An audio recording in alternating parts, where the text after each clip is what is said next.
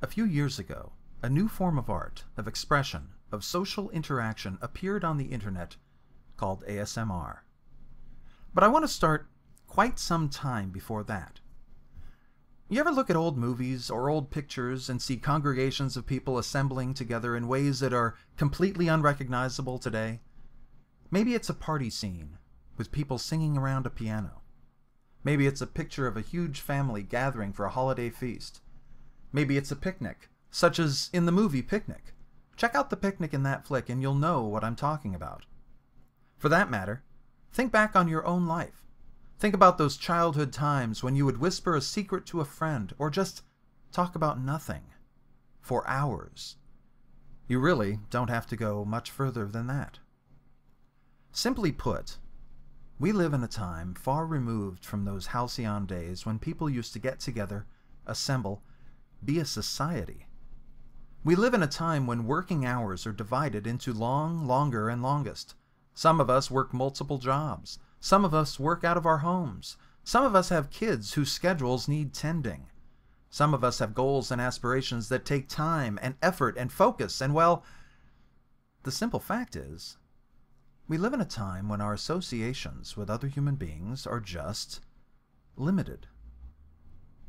Sure, we see each other at work or at school, but only when we're busy doing something else, usually at breakneck speed. We are so far removed from others that we sometimes feel isolated. Our longing for some kind of connection with other people is tangible, but we have no idea how to get it back. Enter ASMR. ASMR stands for Autonomous Sensory Meridian Response. Call it tingles, call it braingasms, call it what you will. Wikipedia calls it a distinct pleasurable tingling sensation in the head, scalp, back, or peripheral regions of the body in response to visual, auditory, olfactory, and/or cognitive stimuli. What the hell is it? Some people have their theories about how the inner ear reacts to sound. Others talk about the body's response to pleasurable stimuli, etc., etc., etc. I honestly don't think it's any of those specific things, but rather a combination of things. And one of those things is something nobody's talking about. And that is the way our dissociated society is reacting to the very kind of loneliness I talked about before.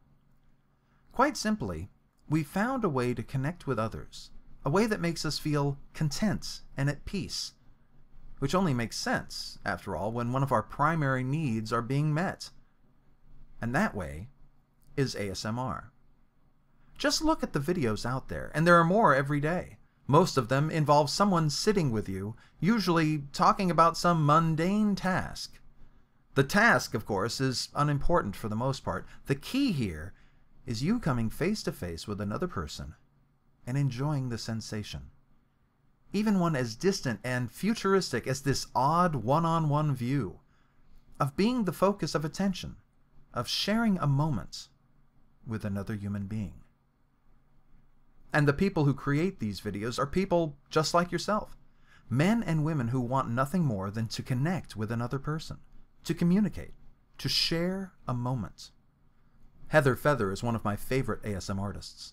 She's just this pleasant person that's nice to spend some time with.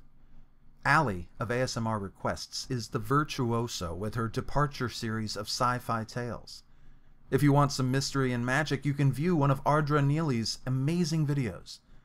And then there's also Whispers Unicorn, Olivia Kisper, Gentle Whispering, The One Lilium, Softly Galoshes, too many to name, too many to keep up with.